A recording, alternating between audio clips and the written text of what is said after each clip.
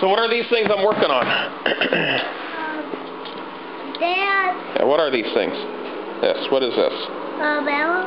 A what? A bellows thing? A bellows, right. Yeah, very good, very good. And what are we going to use them for? Truck. Nope. The mom truck? Nope. See? Nope. What is it? The forge. Forge? Oh. The red truck? No, the red truck's just my Toyota. Well, then what is the forge? This is going to be my forge right here. That right there? Yeah, that's going to be my forge. Then why was it the piece of the little smoking thing? What? Smoky thing? The little smoking thing. Oh, that's sort of cool. Why was it supposed to be like that? Well, it used to be. That was a fire pit. Now it's going to be a forge.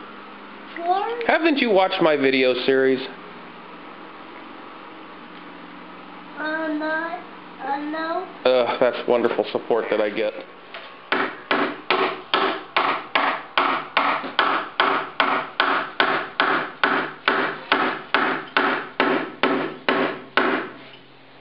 Guess that means I got enough glue in there.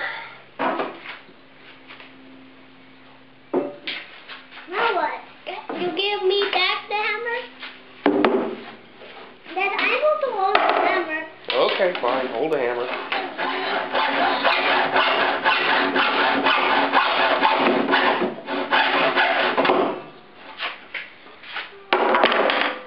How did you solve that so quick? I'm talented.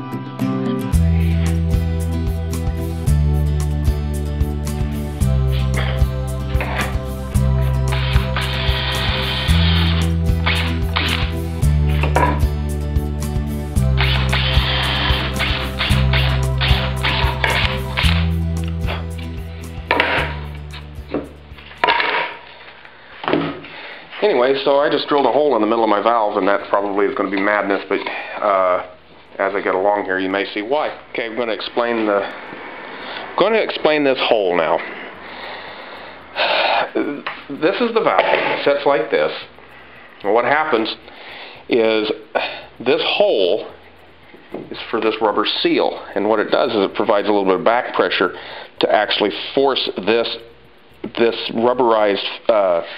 rubber diaphragm against the surface here to actually create a nice airtight seal. So it's been mounted around the perimeter with spray adhesive, and once that cures, it will never move again in life. So will it work? Absolutely.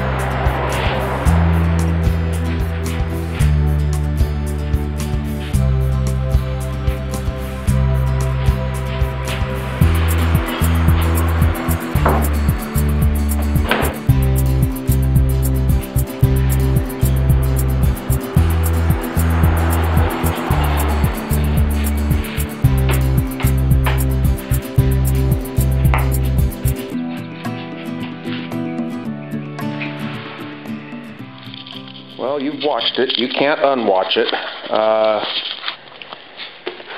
Got the valves built.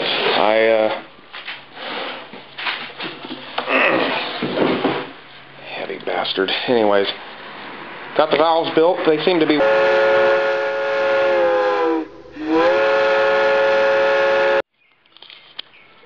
That was weird. I'm just, well, we just cut, but yeah, a guy pulled up in this beat up old Winnebago and was asking me questions about my neighbor's Volkswagen minibus that's parked in his yard that hasn't moved and probably never will again in life. And then he was asking me about my motorcycle in here, wanted to know if he could make an offer on it. He offered me $200. I was like, wow, that's not going to happen. Anyways, as I was saying, I want to set this up so it'll hang from its pins that I had drilled for it, and I'll set it to hang from the jack stands and clean up this mess. And it looks like the next step is I may trim this excess material here just to lighten these up because they don't need to be hanging on the fabric. I don't need that weight. I now have a little bit of some doubt. That same material that I used for this is what I was going to use for the Bellows, the fabric of the Bellows.